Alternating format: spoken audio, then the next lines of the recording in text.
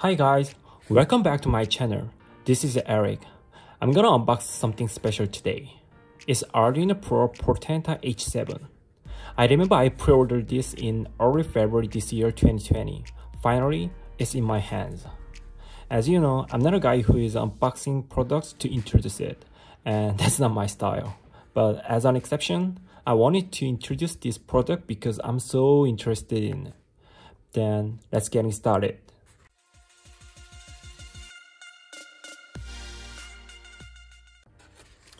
First, I'm opening the USPS packaging.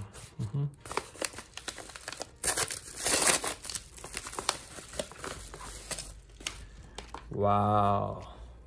Box. It says Arduino Portenta H7, right? Wow. Yeah. It looks good. Let me open it.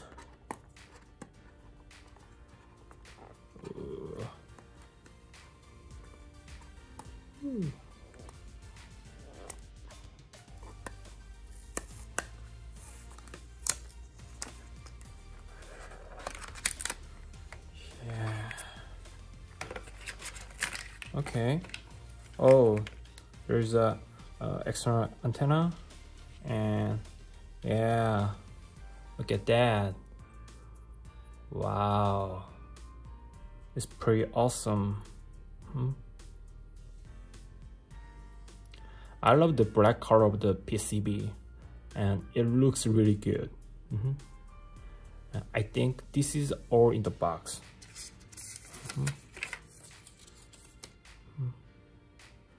Can you see it?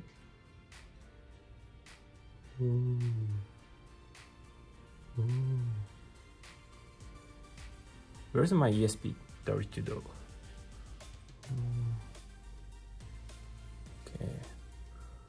Okay, let's take a look at the specs. It has a dual-core Cortex M7 at 480 MHz and M4 at 240 MHz. What's really interesting is that it's working in parallel. For instance, it's possible to execute Arduino compiled code along with MicroPython code and have both cores communicate with one another. So it can run like any other embedded microcontroller board or as a microprocessor of an embedded computer. Also, it supports using TensorFlow Lite. With the TensorFlow Lite, one of the cores could compute an image processing algorithm on the fly, while the other could make low-level operations like controlling motors or acting as a user interface. Let's take a look at a GPU. Yes, it has an on-chip GPU called Chrome Art Accelerator in STM32H7. It allows you to connect the external monitor through USB-C port. Here is the USB-C port. I think I can organize the cables on my desk finally. As you can see, the priming connector is a USB-C port that can also be used to power the board as a USB hub to connect a DisplayPort monitor or to deliver power to OTG connected devices.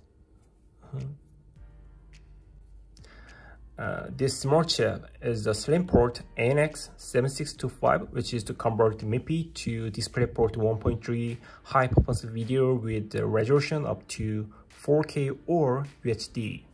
It supports USB 3.1 first generation 5 gigabit per second and USB PD 3.0 on CC wire.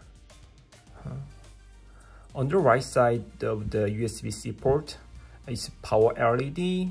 On the other side is battery charge LED. You can plug the battery here, with this board. You can charge a lithium polymer battery 3.7 voltage. And the other side, it's for I2C. Also, it has 5 volt output and ground too. As you know, I have done lots of projects with ESP32. The ESP32 is great. It's very cheap and it supports Bluetooth and Wi-Fi connectivity. I'm pretty sure that you can do all the simple projects with the ESP32. One thing I really wanted is making a connection with both Bluetooth and Wi-Fi at the same time with the ESP32. In the end, it was impossible to use it at the same time. However, H7 allows two connections at the same time.